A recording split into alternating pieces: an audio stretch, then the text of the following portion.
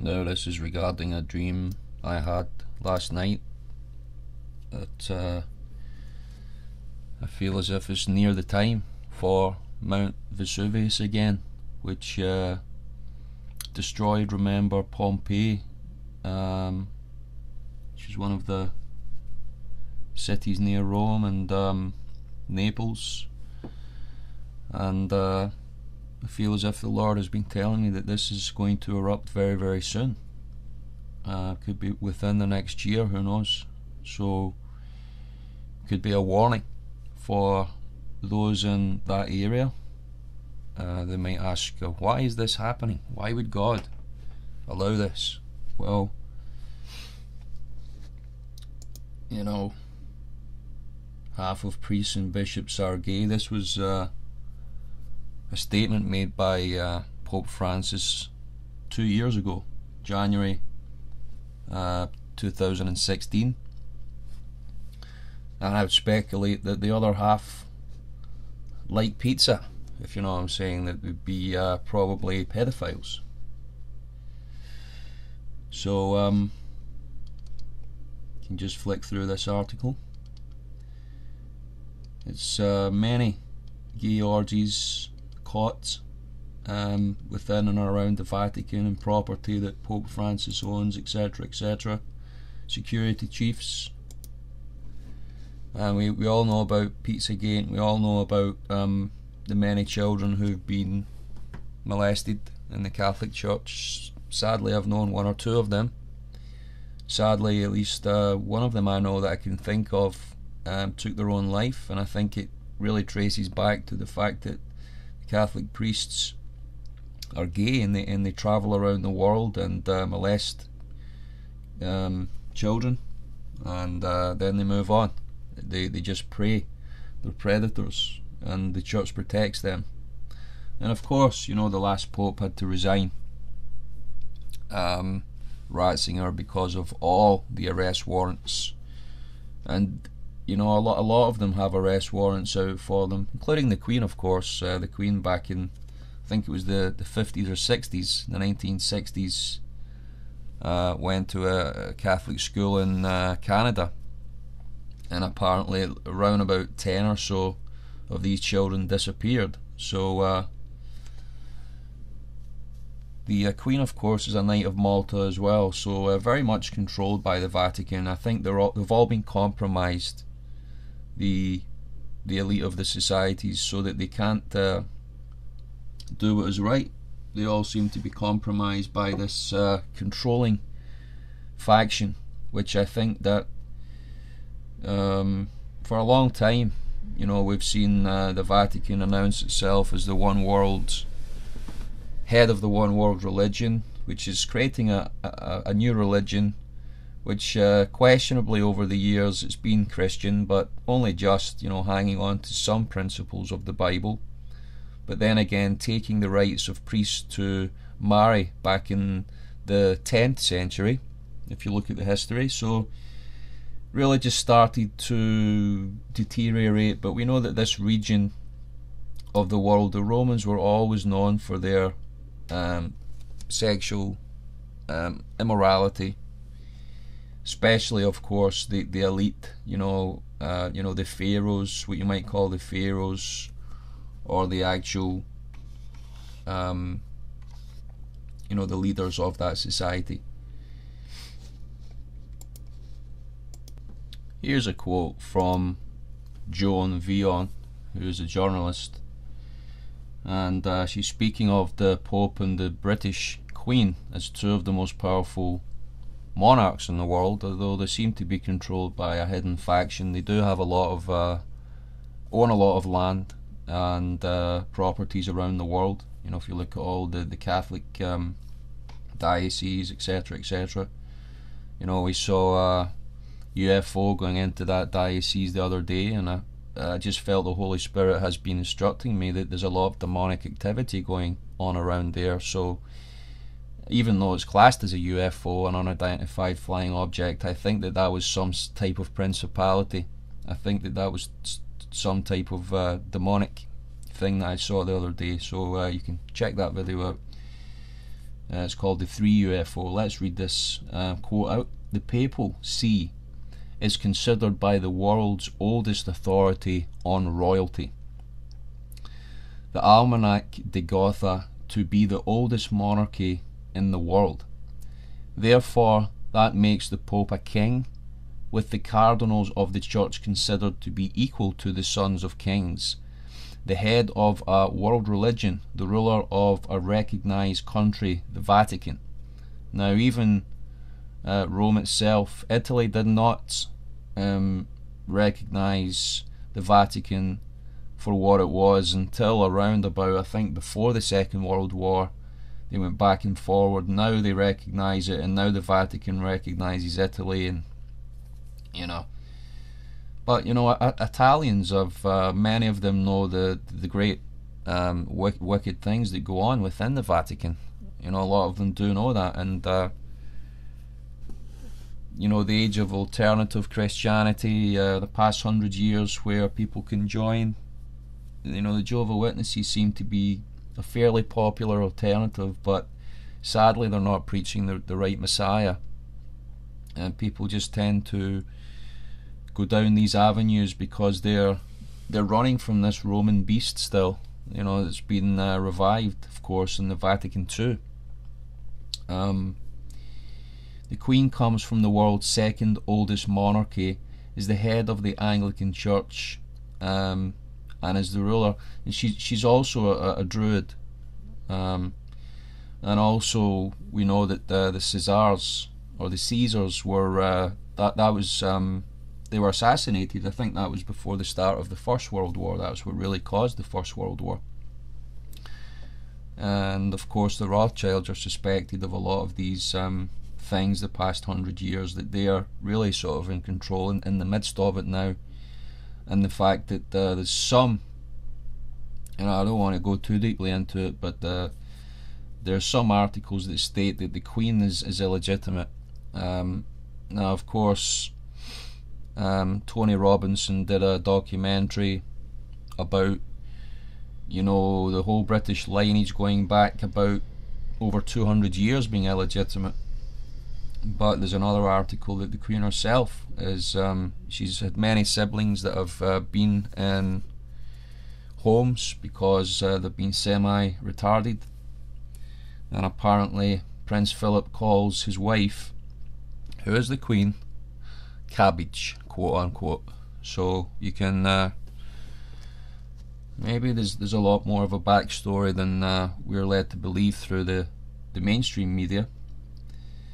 But anyhow, she is the ruler of Britain, as well, as far as we know. But I think there's I would argue probably the Rothschilds are running Britain and most of the other nations now. As her title shows that the Army, Navy and Air Force of the United Kingdom report to her. Yes, that's true.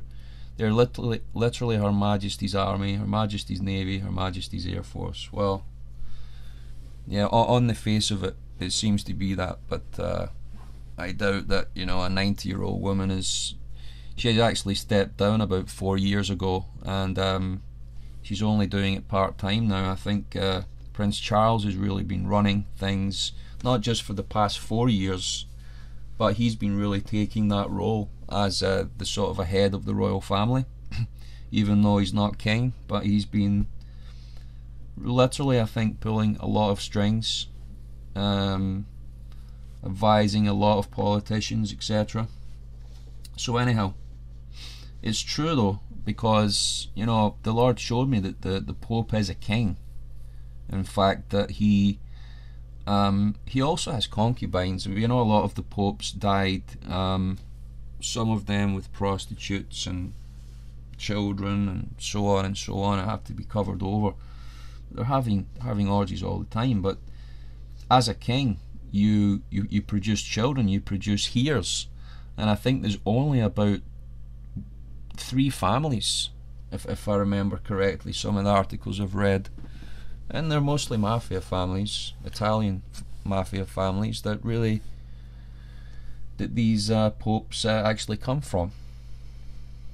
So we'll go into that a little bit deeper in another video. But back to back to this, and really hope I'm answering a lot of questions, and the fact that if God allows this to happen in the next year or two, you know it's because of the great sin and immorality that's going on in Italy at the moment. It's going on around the world just now, but seems to be in Italy. Vesuvius is the only active volcano in mainland Europe, has produced some of the continent's largest volcanic eruptions. Located on Italy's west coast, overlooks the bay and city of Naples, sits at the crater of the ancient Soma volcano. Vesuvius is most famous for the 79 AD eruption which destroyed the Roman cities of Pompeii and I can't pronounce that, Herculaneum. Though the volcano's last eruption was in 1944, it still was, was just before the Second World War ended, I think. So all of these have significant prophetic timings, I feel.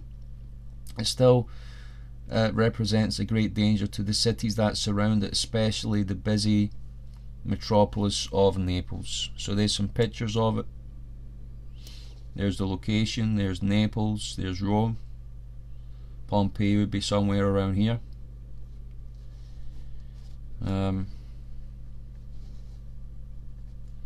Let's scan down. You can of course read more detail about it. This is ancient Pompeii, some of the ruins. And for some of you who don't believe in Sodom and Gomorrah, some speculate that God caused a volcano to erupt around what we know as the Dead Sea just now, and caused all that sulfur to, of course, kill what was in that sea before. It wasn't called the Dead Sea before, but after Sodom and Gomorrah and the 5 cities of the plains were destroyed, then it was everything was killed because of the high content of sulfur in the area. Nothing survived, not even birds, not even fish, and it's very hard to survive in that area because of the strong smell of sulfur. If you've ever been down there in Israel and the west coast of the Dead Sea, or you can go over to Jordan to the east coast if you want, and just go right round it. So this is what Sodom and Gomorrah would have looked like, and this is what Pompeii actually did look like. This is the remains of the people while they were lying in their beds.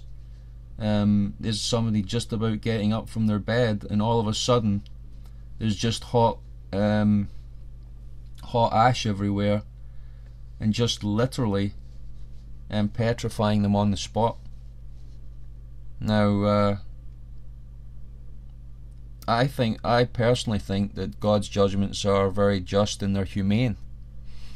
I doubt that these people would have been in pain for that long, before they died, so that's, even though God's judgments, God's wrath is very, very strong on the wicked, we know that there was Christians in Pompeii who continually warned those around these cities that God was going to judge it, and God did judge it, used a volcano to do it, and it could happen again. It could happen again. And so this is definitely an appeal to the people around that area to repent of their sin, turn to Yeshua, turn to the Lord Jesus Christ with all your heart. Get online if you're already online. Go to equivalent King James Bible in your own language, and I'll try and leave some links in Italian to my friends there in Italy, which I know one of the missionaries in Sicily, she does a great job in taking the gospel out to the Godfather Mafia country. But this is real. This is what can happen, and if your soul isn't saved, at the point of death, it's an eternal hell. Heaven and hell are real. Even the Catholic Church still, I believe, teach that heaven and hell are real. The only difference is the Catholic Church have used that teaching, they've twisted it in the fact that they can, they tell their congregation if you give them money that they can pray souls out of hell. It's called purgatory. There's no such thing in the Bible, my friends. They've used the truth, the terrifying truth of hell, to they've used it as a fear factor for people to give them money, and that's how they built the basilica, through people's fear. Hell is real. I don't want your money. I can't pray for your relatives or do anything for them when they pass over. That's it. It's in God's hands. You have to preach the gospel now in the hope that people turn and repent of their sin. And I'm not doing this for money. I've lost friends and family. I've probably lost money doing this. Spent time making videos, and probably the strongest insults I've had are from other Christians. And that's the truth. So I'll leave the links to this article and you can look through it.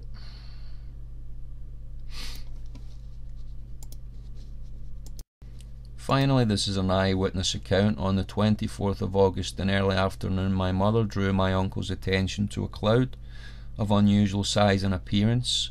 Its general appearance can be best expressed as being like an umbrella pine, for it rose to a great height on a sort of trunk and then split off into branches, almost like like a nuclear bomb. I imagine because it was thrust upwards by the first blast and then left unsupported as the pressure subsided, or else it was borne down by its own weight so that it spread out and gradually dispersed. In fact, I think it definitely caused more destruction than probably Nagasaki and Hiroshima. If you look at what happened, there's survivors from that in Japan, at the end of the Second World War. But this, when this properly kicks off, you're not going to get any survivors within a radius of perhaps whatever amount of miles it goes out, depending on the size of the eruption. It could be 10, 20, 30, 40, 50 or more miles. And you can see all the cities that surround that area. You're talking about millions of people. Sometimes it looked white, sometimes blotched and dirty, according to the amount of soil and ashes it carried with it. So I believe it's a serious warning. Take it seriously. Repent, the kingdom of heaven is near. The Lord Jesus Christ paid for your sin on the cross at Calvary. Ask Him into your life and He will save you. He will send His Holy Spirit and seal you unto the day of redemption. And I'm quite certain that He will deliver you also from any of His judgments on the earth. He's capable of delivering us from anything, including His own wrath, including what Satan is doing, which Satan tempts us. Satan can do a manner of different things, but all Satan tries to get us to do is sin, and we have to resist the devil and he shall flee. Hallelujah. So God bless you.